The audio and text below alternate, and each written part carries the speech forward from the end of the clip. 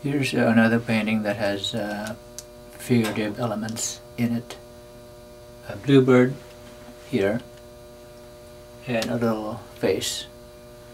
Here it's a bit dark in this area, and here I'm gonna brighten it up a little bit.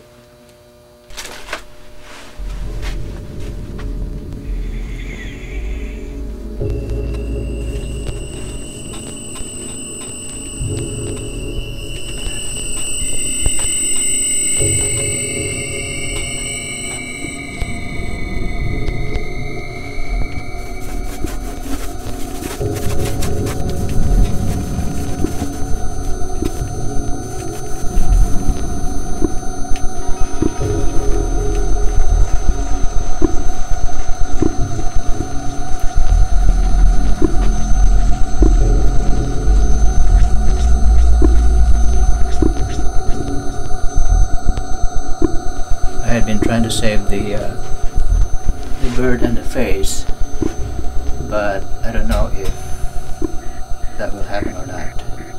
So far they're still here. It seems like with those two images, the piece comes more as it's more unified without those two images, and somehow their presence sort of disturbs the piece, and that may be the reason why I'm gonna keep them, because they disturb the painting, and it's part of the history of it. So I'm gonna try and keep them and see if I can still make this piece work.